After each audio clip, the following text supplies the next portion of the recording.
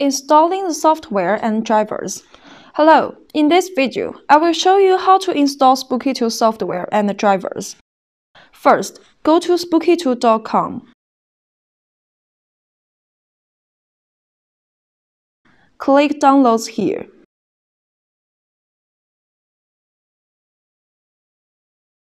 If you download Spooky2 software for the first time, click Spooky2 Starter Pack. If it's not the first time, click Spooky2 Full Installer.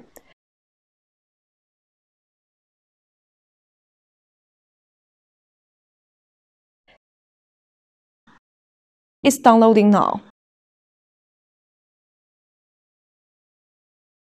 When it's completed, click it to unzip the file.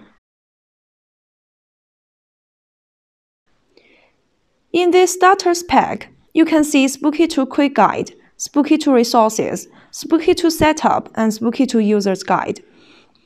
Double-click Spooky2 Setup to install Spooky2 software.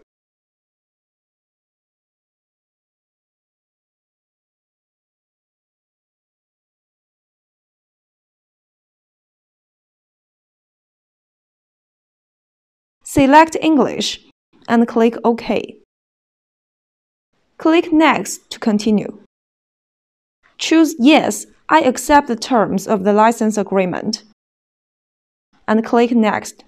Spooky2 will be installed in the C drive by default. When you see this window pop up, please wait for the installation.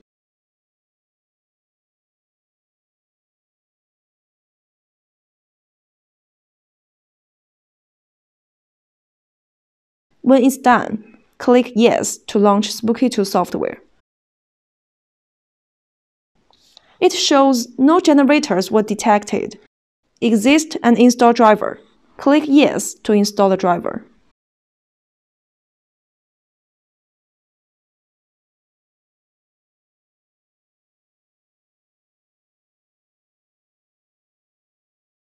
Now you can launch Spooky2 software on the desktop.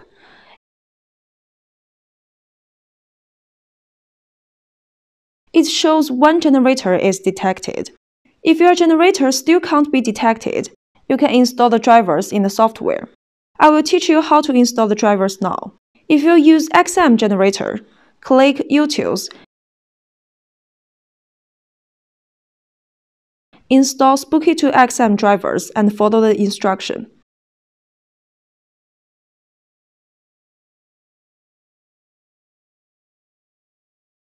If you use GeneratorX, click Install GeneratorX Drivers.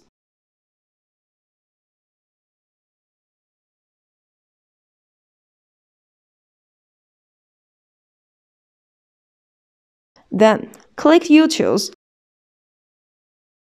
Rescan Devices, and you can see your generators are detected.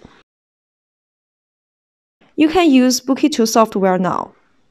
Do you have other questions about this video? Welcome to tell us.